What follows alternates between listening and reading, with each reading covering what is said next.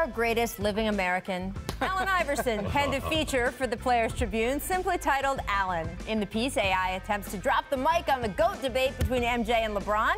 He writes, quote, "First of all, I love LeBron. I have nothing but love for LeBron. That he's the best player of his generation, one of the best ever, great husband, great father, great role model. And it's even beyond that. What's he doing with that school in Akron? It is a beautiful thing.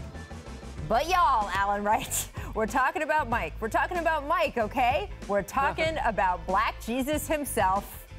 Scottie Pippen, why do you think this is a debate that will never die, despite us attempting to? Rockets GM Daryl Morey was just on our old friend Tom Haberstrow's podcast this week, and he laid out all these advanced analytics about LeBron having a much greater impact on the game than Jordan.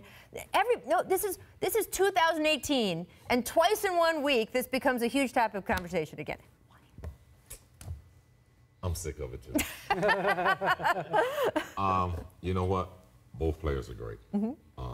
But Michael obviously stands out above LeBron because of his clutchness. And that's pretty much it. Both of them are great basketball players. There's no situation that can ever be the same.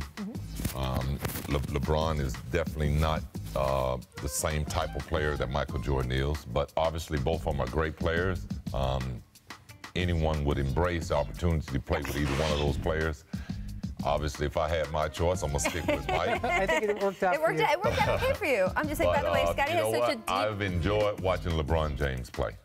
You know, he's been a great player. He's been a great leader for our game. He's done a lot of great things outside of the game, but I can say the same for Mike.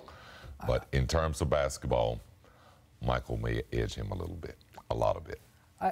I think it's a victory for LeBron that he is not compared to his peers, but instead is compared to Michael. It means that you can't compare him to anybody he's actually ever played against. Right. To me, that's a victory for him. I know it doesn't settle the argument. Well, how is that not a victory for Michael then? Well, of course, we're not. Of course, it's a victory for Michael. Yeah. Michael's already got the victory. Right. It's He's just still getting victories. Although I do wonder, do players who grew up worshiping Jordan, can they really ever compare him to a peer? You know, can you ever compare anybody that you played against to your idol?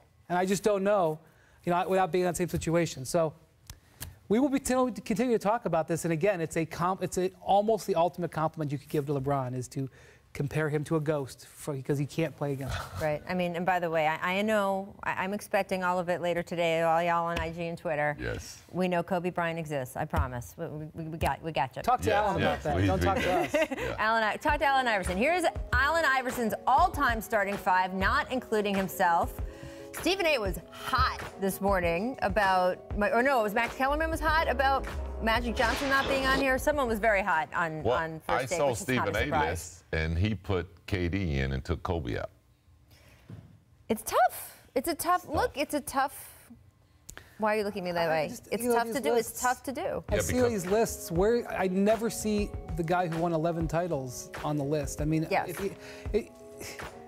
the years keep going on. We keep adding great players. Exactly. We keep going to 5. I mean, 5 is not the number. It's an insult to Bill Russell to not have him on there. But you know, you draw the boxes in different zones, and it's just meant to be argued about. So I guess I could argue, but I don't feel like it. I mean, my thing is when you talk about great players in basketball, why is it that it have to be just 5 players? Well, starting 5. I mean, that's what I think people want. Yeah, but it's still, when you talk about great players in football, you don't go and get 11 guys or 22 guys, you know? You talk about who the great players are. So it's a lot of great players that have played in the NBA, and it's hard to say that, you know, it's Michael or it's LeBron, you know, because other guys, like you said, Bill Russell, how are you going to keep leaving him off? You know what's going to get interesting is, so when the NBA had its 50th anniversary, they did the top 50. You're sitting next to one of the top 50 players. So I don't know for sure, but I assume when they have the 75th anniversary. They did some sort of update where they added. They didn't take away. They didn't take anyone off. They added. They did some so adding. In 2022 will be the 75th anniversary, and putting those 25 new names on, now that's where we can get interesting. And that's a more representative list than 5. Well, as I started the show, there's a small number of humans on Earth who've won 6 rings. This is one of them. Your guy who just mentioned, Bill Russell, is one of them. So there you go.